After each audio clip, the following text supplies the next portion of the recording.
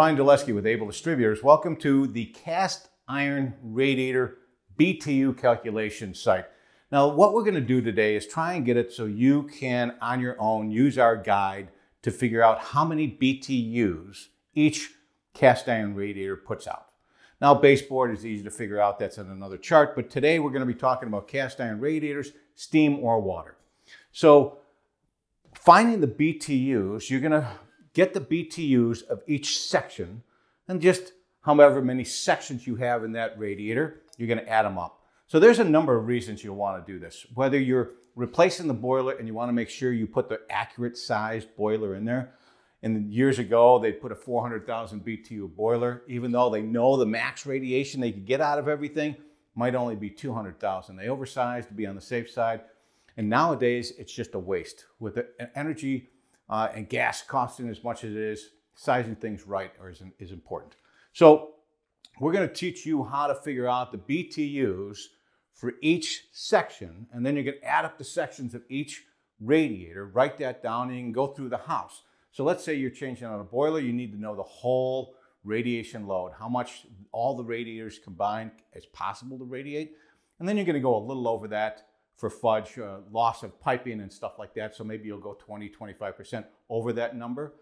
But another reason would be you've got a cracked radiator. You can't find one exactly the same size, but you want similar BTU output. So maybe the one that you have access to might be a little bit longer, maybe it's a little bit taller, maybe it's a little deeper. As long as you're keeping the BTUs the same, then you know you can swap that out. So another situation where you really want to know the BTUs that you can radiate out of a radiator is, let's say they change the room, and instead of having one window, they put a wall of windows in, and that room is starting to get a little chilly. So what you might want to do is play with either water temperature, and in the chart you can see what different water temperatures do to the BTU output of a cast iron radiator. Or you might say, well, you know what, if I went with a bigger radiator, added a few more sections, how many more BTUs could I get? Or maybe with the pipes coming up through the floor, maybe you're like, well, I can't go wider without a ton of work, but maybe I can go taller or I can go deeper. So when you're calculating this out, you're going to have to know the height. You're going to have to know the width, and the width is out from the wall. You're going to have to know the number of columns or tubes, just so you can find something in the charts that's as close to what you're looking at as humanly possible. The number of sections, again, you're going to find the value, the EDR, of one section. And that EDR is the equivalence of the direct radiation. So what this one section can radiate to the air, to the room. And then you're going to multiply that by how many sections you have.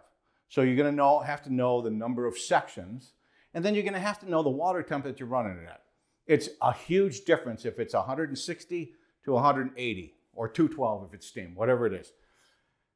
You got to know these things. Now, if you're trying to use our guide and you just get stumped, if you make a list and you send us all this information and to any one of the branches, we'd be more than happy to help you make sure you size everything right. And as long as we're talking about cast iron, I am going to mention real quick that cleaning it, putting cleaner in before you remove that old boiler, letting it circulate and cleaning it out, and then putting F1 in to treat that water is always a good idea. And to go with something like the InterClean, where you've got somewhat of a mesh strainer, you've got a magnet in here, a way to bleed, you can add chemical here, you can mount this any which way possible. It's got isolation valves. It's a nice piece too. But let's get back to this.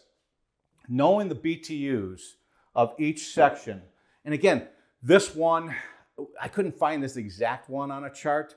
So this is 4 tubes, and tubes just kind of go into a header. 4 tubes, 19.5 wide, 5 inches, or high, 5 inches wide. So I'll look on the chart to see what this is. It'll give me a number for the EDR. Now I'll multiply that EDR by the table, and then I'll get the BTUs that this piece puts out. Now let's say this thing is 30 or 40 inches long.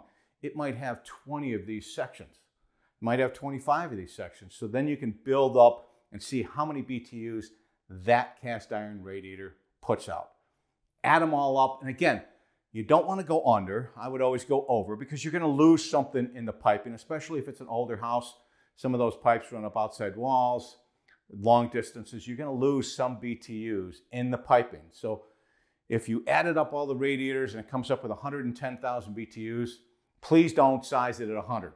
It's too small. If it came out 110,000 BTUs, I would go up. I would probably go to the next size, maybe a 150, and I'd call it a day. So along with treating and chemicals, you can also flush this. So we have a flush cart at Able. So if you're buying a boiler from us and you want to flush the system out, it's a cart on dolly. It's got a really powerful motor. You hook it up and it basically cleans and flushes out the system. So when you put that new boiler in, you're starting fresh. Brian Dulesky, Able Distributors. Thank you.